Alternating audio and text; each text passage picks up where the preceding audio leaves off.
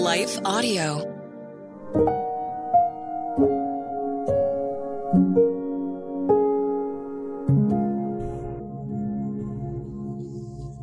Thank you for listening to Your Daily Prayer, a podcast dedicated to helping you find the words you need to connect with your Father in heaven. No matter what is going on in your life today, you can trust that God wants to hear from you. Right after the short word from our sponsor, we will pray through today's prayer together.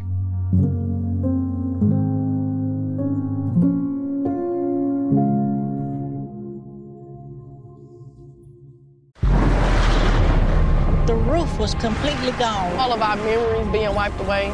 The rain is what got 20 minutes of sheer terror. And you can feel it in your body. I watched the fire move down the canyon. The rumbling of the house. My son started screaming, we're going to die, we're going to die.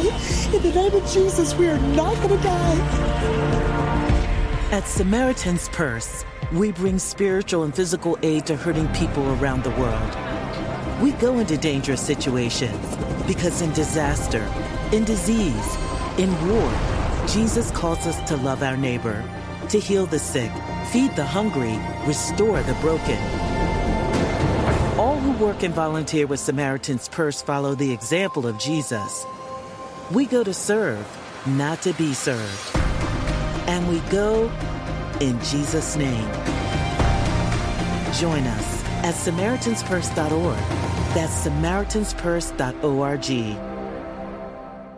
Hey everybody, I'm Dale. And I'm Tamara. We're hosts of the Kainos Project podcast, where we help you tackle ancient Christian truths in an everyday settings. To learn more and subscribe, go to lifeaudio.com.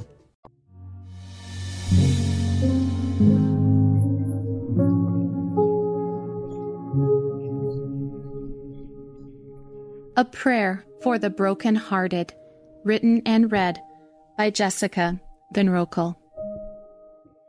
The Lord is near to the brokenhearted and saves the crushed in spirit.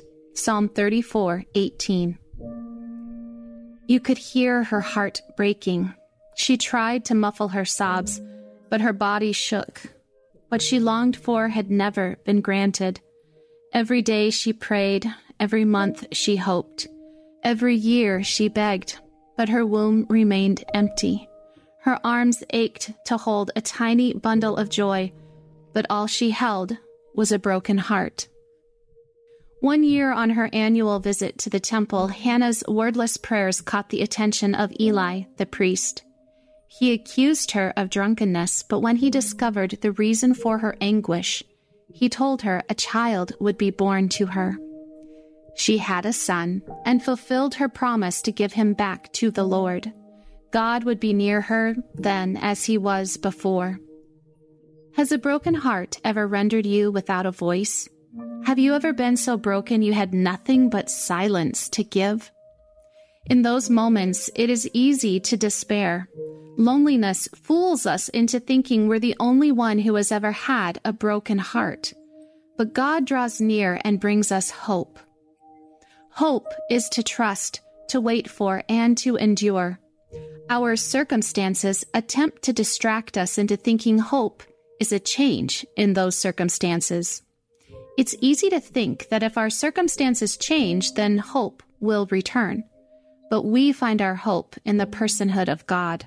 He is everything we could ever hope for, and He promises us His presence.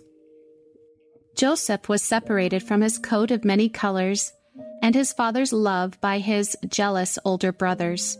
He was sold as a slave, ran a household, thrown into prison where he ran that too, and finally was put in charge as second in command to Pharaoh. What did he hope for? In being remembered by a fellow prisoner for interpreting a dream? In his dad sending out a search and rescue team? No, his hope was in God alone. 3 times in Genesis 39 it is written, God was with him. It doesn't say Joseph turned his back on God or that he tried to fix his problems or that he hoped in a change in circumstances. God was with him even in his broken heart. Later in Genesis 45, we get a glimpse into the depths of his broken heart when we read how his sobs reverberated beyond the walls of the room.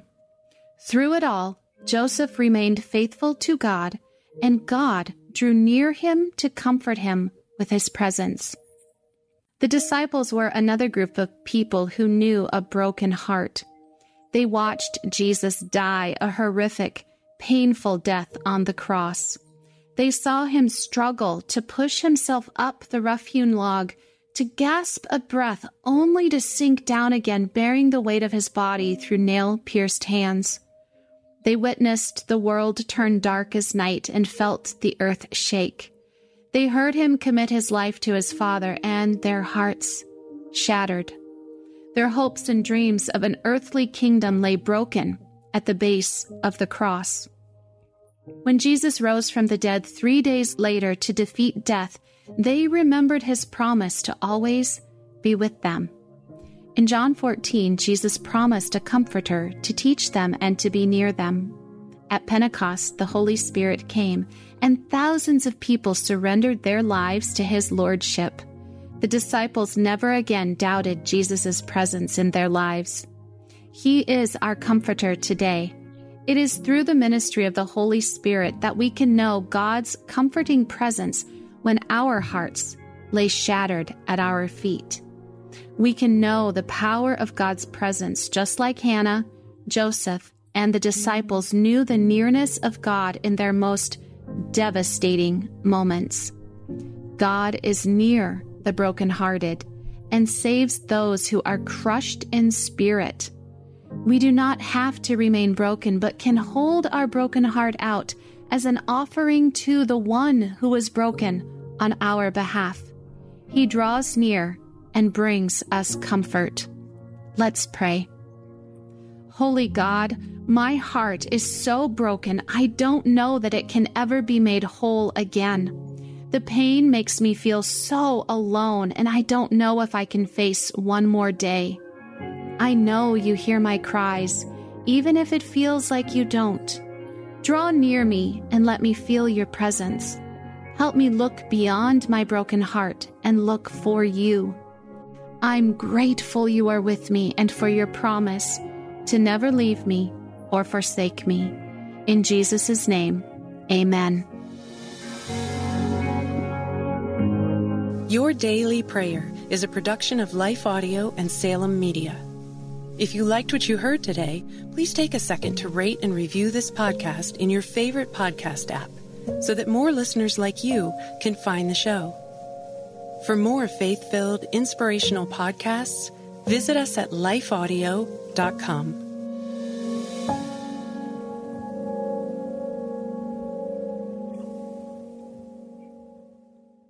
Is life feeling chaotic? I get it. I'm Rachel Wojo, host of the Untangling Life podcast. Don't miss the passionate encouragement and faith-based resources you need to help you clear your head and calm your heart. As Shell says, it feels like Rachel always knows what I need to hear. She keeps it real and is so humble. Her podcast is just the cherry on top. Enjoy Untangling Life with Rachel Wojo on lifeaudio.com or your favorite podcast app now.